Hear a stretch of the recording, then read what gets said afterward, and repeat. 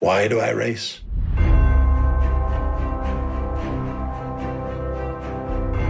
Is it for the people? No. I race for my sponsors.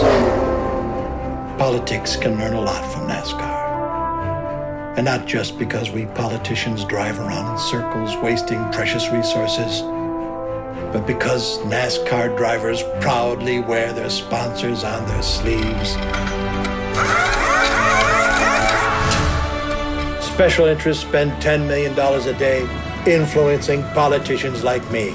And guess what? It works. The Kentucky Senate race is costing $100 million.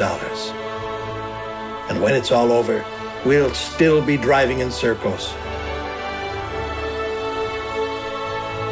I'm Gil Fulbright, and I approve of anything that gets me contributions.